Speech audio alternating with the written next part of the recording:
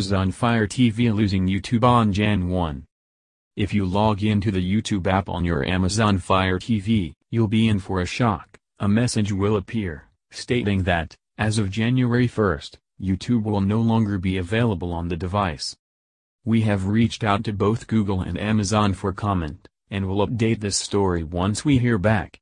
However, this appears similar to a dispute the two companies had earlier this year, when YouTube temporarily disappeared from the Amazon Echo Show. Google said that Amazon's YouTube app violated its terms of service, followed by Amazon pulling the app.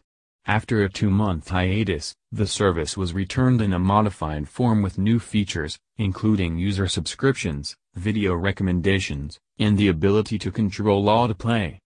The battle to control the smart home has heated up in the past few months between Google and Amazon. Both have released several new smart speakers, such as the Google Home Mini and the Echo Plus, with more expected this holiday season. Not surprisingly, the smart TV will be a major component, with Amazon Fire TV competing directly with Chromecast devices, as well as Android TVs.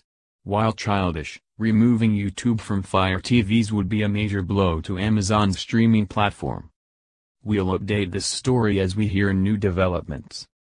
See also, the best products that work with Amazon Alexa.